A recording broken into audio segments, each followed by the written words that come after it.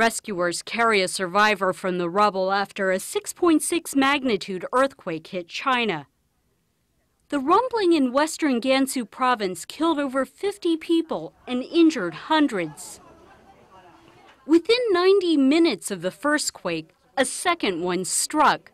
State media say that aftershocks measured a magnitude 5.6.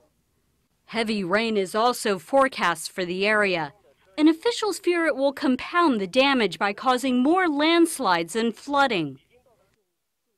Hundreds of soldiers and firefighters have been dispatched to the mountainous region to help with rescue efforts.